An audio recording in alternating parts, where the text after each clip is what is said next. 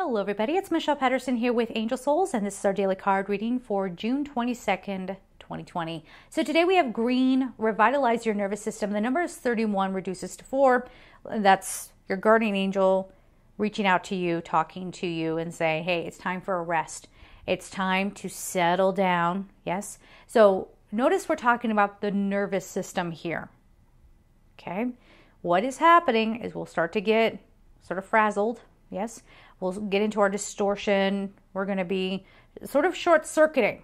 Yes. So there might have been some of that in your personal life. There's definitely that going on out in the world as change is trying to occur.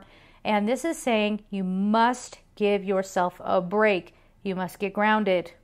Yes.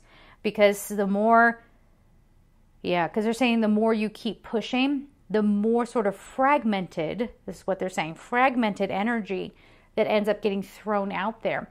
And then this gets people to sort of retaliate and come back after you. And then there's an argument and, it's one pain body hitting up against another.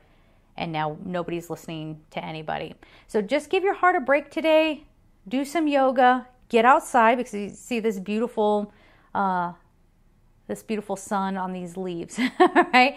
So this is, letting that life force be restored within you, and groundedness, detoxifying. If someone has gotten nasty with you and they think, you should believe the way that they do, or you're not a good person, you can choose to release all of that. Don't pick up the story. If someone throws a story at you, you don't have to catch it. All right, just let it go as much as you can.